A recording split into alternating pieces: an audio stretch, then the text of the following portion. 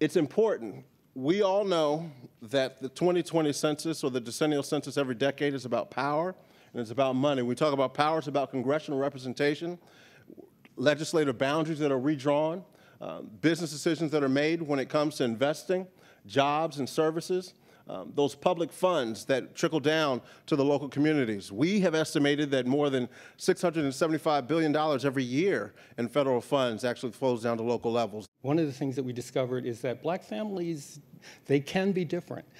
People of different hues, people of different ages in the household. There's a diverseness and there's a richness, and that richness wants to be captured. People want to tell their story. And so this is our way of acknowledging, recognizing, celebrating the diversity in black households as they exist today, really as they've always existed, but bringing them into the light and giving them a sense of wanting to be a part of census participation. We will make every effort to count everyone once and only once and in the right place. The online questionnaire is available in 13 languages, including French and Haitian Creole. Our call center will also have operators available to provide assistance in these languages. So these 13 languages represent the languages spoken in 95% of the households across the country. And then additionally, we have language assistant guides that can be found on YouTube as videos and on our website in 59 other languages. Advertising. Advertising is a wonderful thing. You can do a lot with advertising, but you can only say so much in a 30-second ad or in a one-page ad in a newspaper. There's only so much. And because it's only so much, we have to have our partner organizations and our partnership staff that can provide you that on-the-ground, face-to-face, in-depth information. They can talk to you and give you more details around what you hear. Advertising is the umbrella. We're the air cover so that you know what we're talking about and that you're more interested to find more about it. I work on behalf of the district government across all of our agencies and our partners.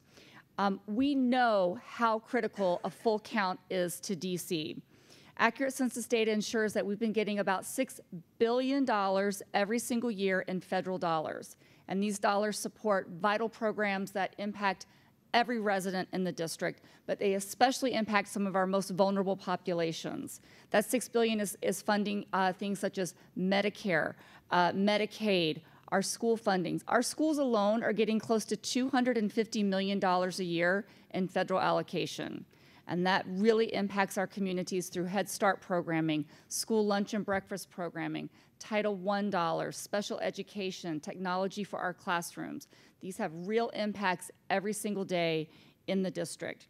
Our DC State Data Center estimated that an undercount in 2010 resulted in an annual loss of $57 million every year to the district, so about $570 million between 2010 and 2020 that we lost.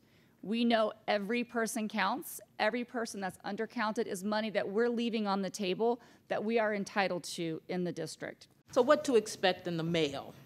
The invitation will go out in the form of a letter, which will include instructions for responding online, and a phone number to call if someone needs help, or perhaps the person prefers to give their responses over the phone. Our call center will be there to collect that information. Of course, there will be segments of the population who will receive the questionnaire as well as the invitation to respond online in the very first mailing. When we talk about SAFE, we're talking about the safeguards that we take to ensure that the responses are kept confidential and they aren't shared with anyone. No other law enforcement agencies, including local police. All Census Bureau employees take a lifetime oath to not disclose that personally identifiable information. And you'll see there that there are penalties for that, up to $250,000 and up to 5 years in prison. So the questionnaire contains only a few simple questions, such as the number of people in the household, about each person living in the household, as well as their relationship to the person who identifies himself or herself as person one. And that's just a few.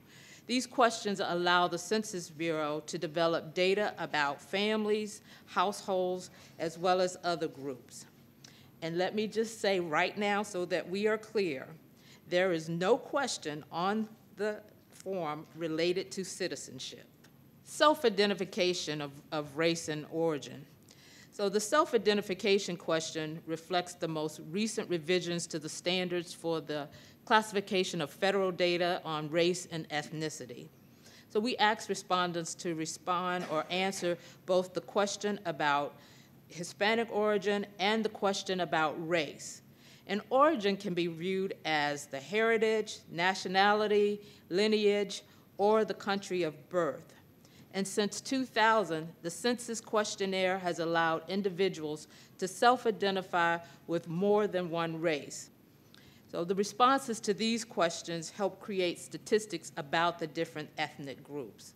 And the data collected in these questions are needed by federal agencies to monitor compliance with anti-discrimination provisions under the Voting Rights Act and the Civil Rights Act.